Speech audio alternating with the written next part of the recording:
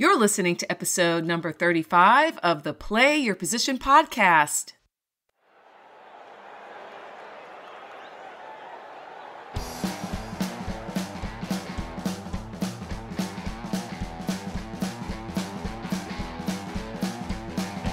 Welcome to the Play Your Position podcast, where your story matters and we make it count. Here's your host, Mary Lou Kaser.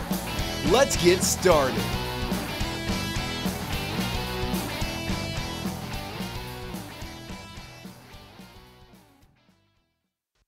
Kickoff, move the chains, and touchdowns. Welcome to the Play Your Position podcast, where each week another insightful conversation makes it into the end zone. I'm your host, Mary Lou Kaser, and this is the podcast that features conversations with and about people who show up and play full out each and every day. They are the people you admire: entrepreneurs, writers, artists, musicians, parents, teachers, athletes, adventurers, and their stories give us a glimpse into what it means to be human. My goal for each episode is to inspire you with stories that make you think, introduce you to cool new people, open you up to new ideas, and inspire you to keep playing full out in your life's work in order to make a difference. As always, details about each episode can be found over on the show notes page at my website, maryloukaser.com/podcast, where you will find a clickable list of each episode. Hello, everyone. I am super excited about introducing you to my guest for the show today, J.B. Myers. Jay, are you ready for kickoff? I absolutely am, Mary Lou. Thanks for having me on the show. All right. So J.B. Myers is founder and CEO of Interactive Solutions, Inc., otherwise known as ISI, a Memphis-based firm that specializes in video conferencing, distance learning, telemedicine, and audio-visual sales and support. Jay started ISI in 1996 and has built it into a $25 million company with 51 employees. The company was named 7 times in the past 11 years to Inc. magazine's list of the fastest-growing private companies in the United States. And not only that, in 2007, Jay published his first book, Keep Swinging, an entrepreneur's story of overcoming adversity and achieving small business success. A natural storyteller, Jay is a sought-after speaker at CEO conferences and entrepreneurial development programs where he shares inspiring stories and practical tips based on growing ISI from $11 to $25 million during the Great Recession. Jay's message is detailed in his second book, Hitting the Curveballs: How Crisis Can Strengthen and Grow Your Business. And he lives in Collierville, Tennessee, and Holmes Beach, Florida, with his wife, Maureen. The couple have 2 children, Jordan and Caitlin, and a black lab named Casey. And Jay, I know there's a lot more to your story, which is one of the reasons why you're on the podcast today, to share with listeners some more details about your amazing journey. I just want to jump right in and have you start the show by sharing with listeners, what position are you playing really well right now, and how did you get to that position to begin with? Well, Mary Lou, again, thanks for having me on the show. And by the way, before we get going, I just want to make this point. Very proud of this fact that today, on March the 11th, is ISI's 19th birthday or anniversary celebration. So very proud in technology to be around 19 years later. Pretty unheard of, actually, in technology in many ways. So excited for what's happened in the past and looking forward to the future. And so far as how I got into this role, I am the owner and the CEO of Interactive Solutions. And, you know, that is my role that I play right now. But I also have a role I feel very important, which is the entrepreneur side of me, is that I also play the position of being a mentor to a number of small businesses and entrepreneurs in the area. I feel very grateful for the business to have been around 19 years later, and honestly feel duty-bound to share my experiences with other business owners and entrepreneurs, because we've been very fortunate. We've been able to overcome a lot of things and being successful. Don't take it for granted and work hard every day to keep it up. But that's the other role. So I am the owner of the company, but I'm also the entrepreneur / mentor for some of the other business owners in the area. Well, I can't say enough about playing that position as well, Jay, because mentorship in this culture that we live in where things are happening so fast and people have so many questions. Plus, we are still a little bit raw, even though it's 2015. I think there's still some rawness around the edges around business because of what we went through in 2007 and 2008. And I know that both of the books that you have written really are centered around those two or that particular time in our history and how your company, and to your credit, has managed to not only survive but thrive. And so I'm just going to go a little bit off pattern today because I think your story is so powerful. And I would love for you to share with listeners, since it's such a part of your position as an author, a little bit more about your book, which we were sharing in the pre-chat that I just had the honor to read. And actually, I listened to the audio version and it was fabulous. And listeners, there'll be a link to Jay's book in the show notes.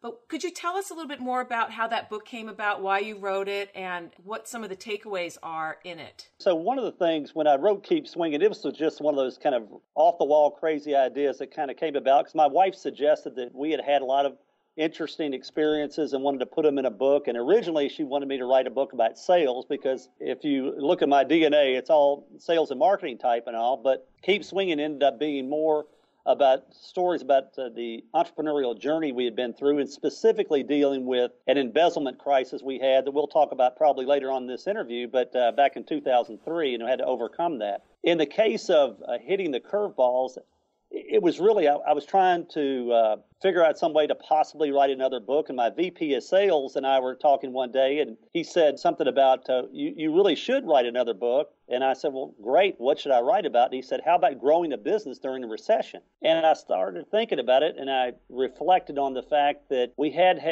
serious success from 2007 to 11. And then looking back on it, it was during the worst economy in 80 years. So we went from $11 to $25 million in 4 years. And when I started thinking about not only the numbers, which were, we were very grateful to be able to earn that business and very fortunate, the other part of it was, well, how did we do it? And so one of the things in the book, Mary Lou, that you may recall, is that we took a different path, kind of this baseball metaphor and everything, to create a farm system. And instead of going out and having, hiring people in the traditional way, we kind of looked at some different paths. Now, let me digress and tell you, not only did we grow the business from $11 to $25 million from 2007 to 11, we did it after having lost 80% of our sales team to various things that happened, everything, and turnover. So we had to replace the whole team. In doing that, that was a major league challenge. And so when we looked at hiring practices and what we wanted to do and creating a farm system, we did it rather than the traditional route, which was to go out and hire experienced people and, kind of a quick fix. We hired millennials. So we went out and hired young people that we could train that had a little bit of experience, but more potential than experience. And I think that's, for hitting the curveballs, that's a big message. It's that, when you're having a difficult time, the recession was difficult and it continues to be tough in my industry today. But rather than taking a traditional route, rather than going out and doing the same thing everybody else does, what we did in 2007 was we couldn't change the fact we lost all these people, 80% of the sales team. It was terrible. And on top of that, Mary Lou, you may remember that I had the death of a close personal friend and then also an employee that passed away. I went to 2 funerals on Saturday, like bookends. Had all the people leave me. This is all in 30 days. And then also my wife was diagnosed with breast cancer. All this terrible stuff, crazy stuff was going on. But back to the point of the business, when we decided, that we had to obviously replace these people, we did not take the easy way out. We did not do the same thing everybody else did. We created a farm system. We brought in young people. We trained them like crazy. We motivated them. We set the bar high. We gave them the resources to be able to support them. And they just did an astounding job for 4 years to grow the business from $11 to $25 million during the worst economy in 80 years. I'm still just so proud of those guys. And by the way, they're still with me. So that was the story. That was kind of like the backdrop of the story was, how do you do this? During the recession, one of the things was hiring the millennials. And then how do you, pick yourself up and move forward in all aspects of your life and business to be able to overcome some of this difficult times? Yes, which is, I think, a true mark of a real leader, which you clearly are, because, again, your main position, Jay, was and is CEO and founder of this amazing company, right? And yet, as part of really moving your initiatives, your business forward, you saw that writing a book and telling the story, pulling back the curtain and letting people in on how did we do this? How did we manage to not only survive but thrive? Here's our playbook, guys. And that's what the book is about. And along the way are these stories that shape the narrative. I was just amazed how you really, your fortitude during those times of personal crisis, the two, like you said, the bookends, the funerals that you had to attend, and then your wife. And it just, I think, speaks to how powerful having a clear mission and vision for what you want to achieve and not necessarily following the footsteps of everybody else, because you guys decide to do something differently. And I'm just curious, Jay, because you really are a coach and mentor for so many, but who was an instrumental coach or mentor for you during that time and continues to influence you in your position today? When I started the business, and for the first several years, a couple of three people actually, Mary Lou. So my father, who I was named after and everything, was the president of the Better Business Bureau here in Memphis. He was a huge and continues to be a huge influence on my career, inspiring me to make sure not only to start a business, but to run the business and do it the right way. Honesty, integrity, and ethics. Those are very important to me. In fact, I'm the board chair of the Better Business Bureau, the BBB, today. So I'm very proud of that. Also, my brother, who passed away a number of years ago, a similar mantra: do it the right way. Don't just create a business, but do it the right way. So those were family members, very, very powerful. I still have their pictures on my desk. I think about them all day, every day. The other really interesting mentor I think that you could appreciate, Mary Lou, is that when I first started my business, I'll make this story brief, I ran into Kemmons Wilson, who's a founder of Holiday Inns. Craziest thing, he read an article in the Memphis Business Journal about me and the business and stopped by for a visit to see some equipment and so on and so forth. I was so overwhelmed with, here's a guy that literally started an industry, and he's coming into this one-man office to see me. It was crazy. I was so excited. I had my receptionist go to the Walgreens or wherever to go and get a camera, one of the instant cameras, and take pictures. And I'm proud to tell you this, that I still have the pictures of Kemmons Wilson and myself in my office 19 years later. He's my lucky charm. I love it. One of the things, again, this is a man that started this massive business and everything, but he sees the demonstration of my technology, loved it and everything, didn't buy anything, but he did, when he was at the door, I'll never forget, he turned around to me and he looks at me now and he says, you hang in there. He says, you're going to make some money with this business. And I'll tell you, Mary Lou, I'm a good old Catholic, and I felt like the Pope had just blessed me. It was like, oh, God. I mean, and it was just like one of those moments of encouragement that's like, if this man that has done it all and built a business out of dirt sees this in me, I might just have a chance. Like I said, the pictures of Mr. Wilson and I are still in my office. In fact, he passed away in 2003. I believe January or February. Later that year, the Memphis Chamber of Commerce had a award they gave out, the Emerging Business Award, and I'm proud to tell you that ISI, we were the very first recipient of that award. It's still one of my favorite moments in the history of the company. So my father, my brother, Kemmons Wilson were early on mentors. Today, as time has gone on, I have a number of people that I go to for advice and mentoring. I've got a good friend of mine. His name is Dave Nelson that started a logistics company with he and his brother several years ago, very successful. He actually sold the business, but I go to him quite a bit for just advice and things. He grew this business to a large entity with hundreds of employees. I also go to my accountant who does our auditing and everything, who's an old college friend of mine who also has his own business, 20 plus accountants and CPAs that I get a lot of good advice from, and those kind of people. So it's almost like my informal board of directors. I also have a financial advisor, Charlie Arbeck, I've been with for probably 20-something years. He's an entrepreneur, runs a thriving financial services business. So I get a lot of good mentoring advice and things from him as well. So I've been very blessed and fortunate to have a number of people in my life that have been able to help me and believe in me. And, it's almost like I don't know if you've ever heard the Abraham Lincoln quote, Mary Lou, but it's something to the effect of one of the reasons why they were successful is that he had friends that believed in him and he didn't want to let them down. And that's the way I believe. So I think it's been very fortunate.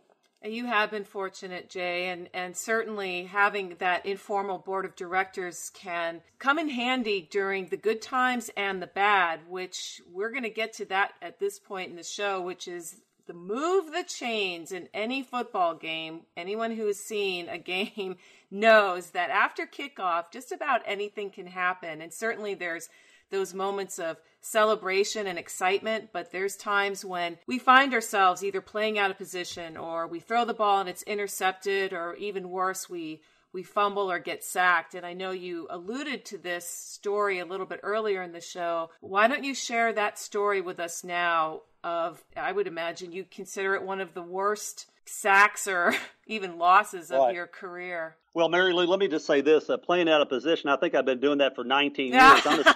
I'm a salesman masquerading as an owner and an entrepreneur, but it's been fun. But, yeah, moving the chains, I think it's kind of interesting. When I was looking at those notes that you had sent me for this interview to prepare for it, I thought about this a lot. And moving the chains is very tough in small business because sometimes you just personal life and things get into issues and all. But I'll make the story as brief as I can. Back in 2003, we had a major issue come up with the business where I had discovered a theft.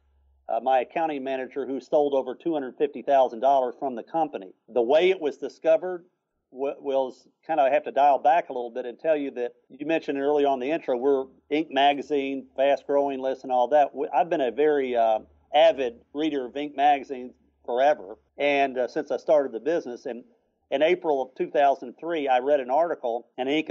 titled A Thief Within. And it was talking about an accounting manager that stole money from this company near Chicago. April 28, 2003. The next day, Mary Lou, I went to the office thinking about that article, literally about mid-morning, after thinking about it, all this stuff, restless night, it hit me that I had not checked my payroll records since my brother had passed away the previous summer. Lo and behold, the receptionist hands me the payroll records. I open it up thinking that may be a place where something could happen, and guess what? It was. And right there in front of my eyes was bonuses and commissions being paid to both the accounting manager and the receptionist who just handed me those records. And it was the craziest time I've ever been through in my life. You talk about fumbling the ball and about the whole thing out of position. I was way out of my position after my brother passed away. He and I were very close. It was horrible. And I thought about a lot of things like selling the business to doing something else to what have you after he had passed away. And I just took my eye off the ball. And it took that almost a year later, in that spring of 2003, after June of 2002, when my brother passed away, to literally kind of, for lack of better words, snap out of it. When I saw the payroll records, I immediately did call a payroll company, try to find out what was going on. They had a heart attack on the phone. Then everything started from there. We called in the local police, which was a bad move. Then we called in a certified fraud examiner. Finally, we got the right people on board, which included the United States Secret Service. And Mary Lou, it was horrible. I mean, it was surreal. The lady had forged about 50 to 60 checks using a rubber stamp. Oh, my gosh. With my name on it. And I don't want to blow the whole story. It's all in Keep Swinging. Very emotional to write the book. The kind of things that can happen in small business and taking your eye off the ball. The checks were being cashed. And frankly, I should have caught it. I didn't, and I could give you a great excuse, like I didn't have copies of the image checks where this phony signature was on the check and the copies, but I was just getting the statement without the image checks paperwork. Therefore, I didn't catch it. But I think, very frankly, Mary Lou, it sounds a little deep to your listeners out there, but I think that God was looking after me as He has through this whole journey. And it was divine intervention that day that I read that article, or that night, and then the next day discover it and be able to catch them and make the necessary things happen. Because here's the scary part, Mary Lou. Had I not caught the theft on that day, on April 29th of 2003, I wouldn't be talking to you right now, because we would have been out of business by the end of the year. She was stealing anywhere from $15,000 to $25,000 a month. Wow. But God was smiling on us. God put me in a position, I believe, to make the right thing happen there. And I'm very proud of my staff and everything that happened in supporting me through that whole crisis. And we got through it. I think there's something really to be said for divine intervention. And without going into, like you said, the deep space of that whole realm, the fact of the matter is there was a reason that you read that article that day, and it triggered for you, whether it snapped you out of that year-long grieving that you were in, which again, I'm so glad you brought that up, because one of the things that I talk a lot about with colleagues and just people in general is the kind of world we live in, with everything being so in our face through social media, through the internet, through websites. It's really easy to fall into the trap of believing that everybody else is living this ideal life and nothing ever goes wrong, and we see a picture and they're smiling and we think, oh, they have it so great. But the reality is that hard times fall on everybody, and you just don't know when it's going to happen. And it's hard to predict how you're going to respond. But because life is a team sport, there were some team members looking out for you who were, through that article. You didn't know them, but the person that wrote that article in a way was a team member who put it into your head, hey, you better check to see what's going on at your company. And you did. And just really quick, Jay, I'm curious, did those two people end up doing time for their crime? Mary Lou, I am proud to tell you that the accounting manager did over 100 months. So over 8 years in federal prison. No parole, no nothing, just good. Hard time. Her accomplice, that I'd like your listeners to read the book to figure out there was another connection. It was an inside job. The receptionist did sometime more in kind of one of those weekend sort of deals and everything. And it was, justice was served. For your listeners, I know a lot of people get in these things and say they'd like to prosecute against embezzlement and everything, but, bad publicity, too costly, or get off anyway, all those kind of things. We chose, again, a different path. We wanted to send the message to all the business community that this behavior is not acceptable. I was raised in honesty, integrity, and ethics, to honor where I came from, to honor my family, my brother, my dad. I was determined to make sure that the justice prevailed there. We were going to go after them with everything we had. God bless everybody that supported us, the U.S. Attorney, the Secret Service. I'll tell you a quick story, Mary Lou. A week or so ago, had an industry meeting, a group I'm a part of called USAV, and we had several of our members. There are companies all around the country that are part of USAV that have video conferencing, audio-visual type sales and support companies.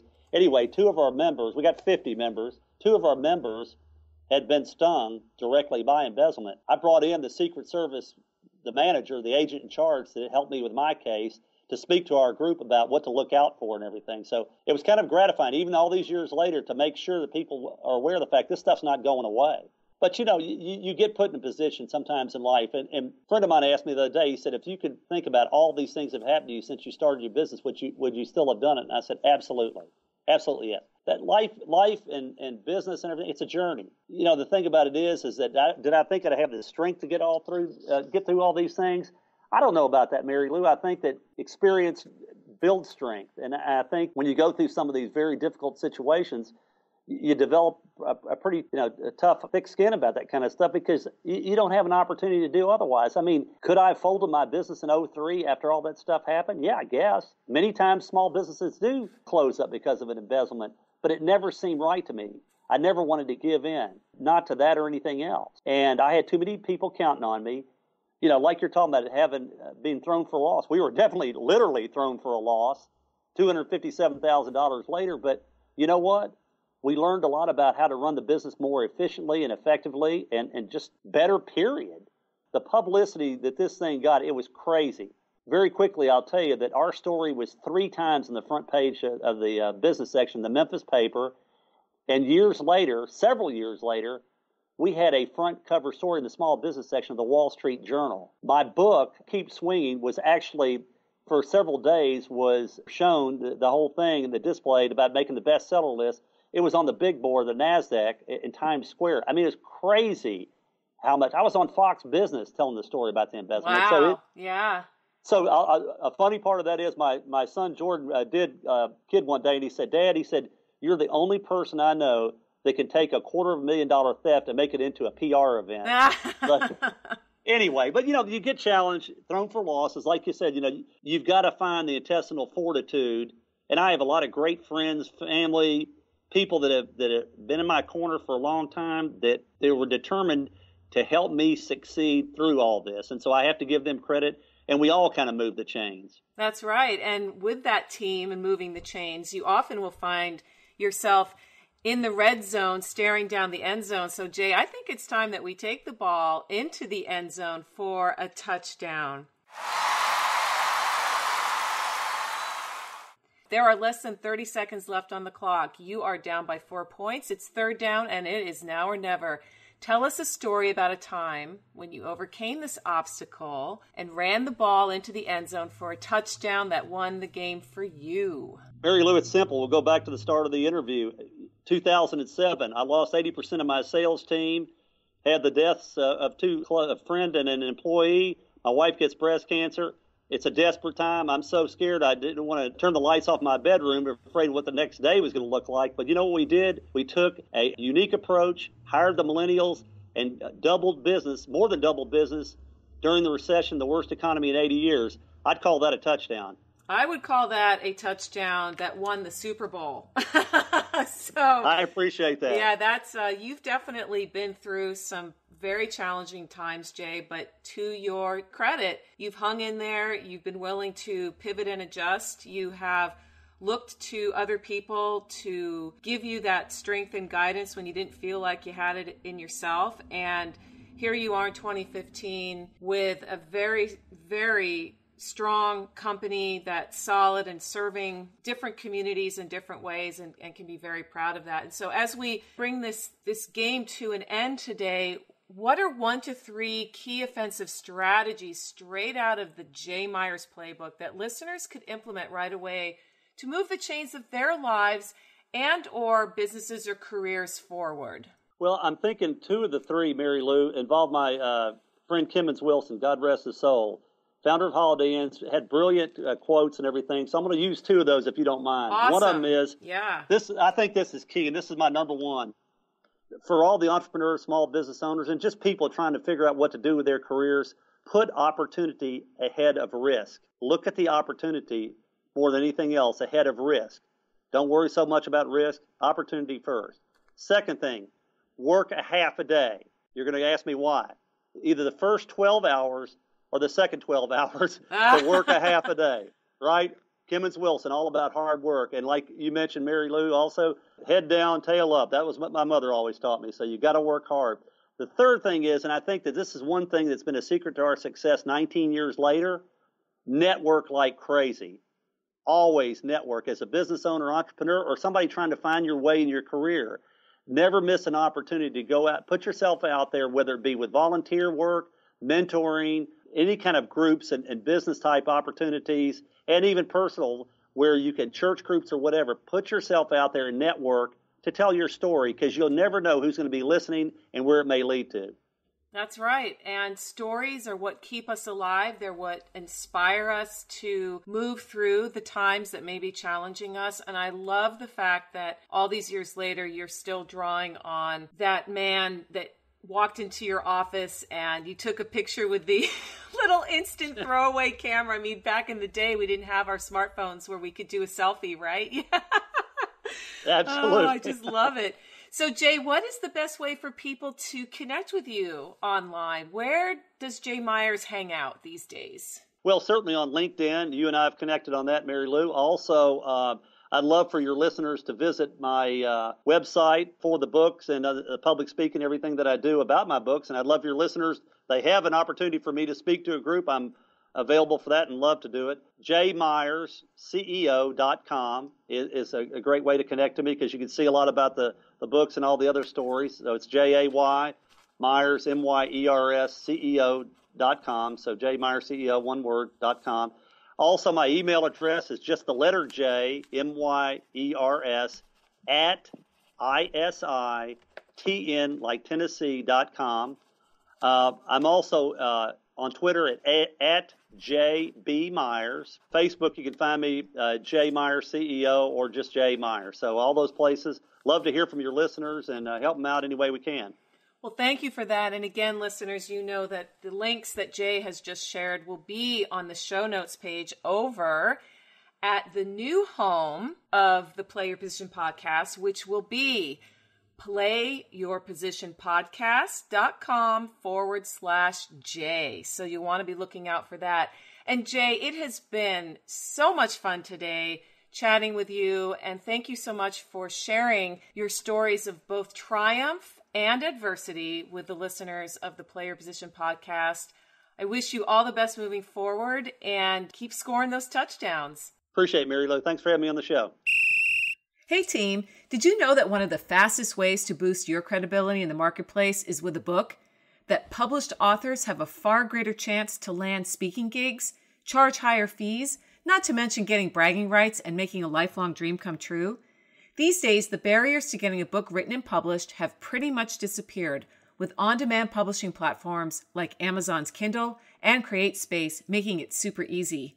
I know, I've written 3 of my own and I'm working on my 4th. The truth is, despite how easy it is to get published today, there are still a lot of minefields to step through on the way to getting that first box of books delivered to your house.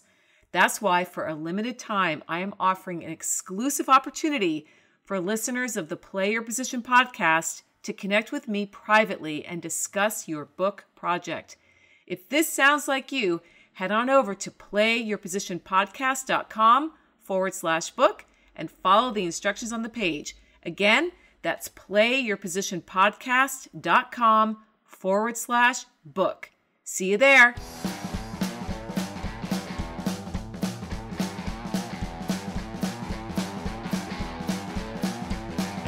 Thanks for listening to the Play Your Position podcast, where your story matters and we make it count at MaryLouKaiser.com.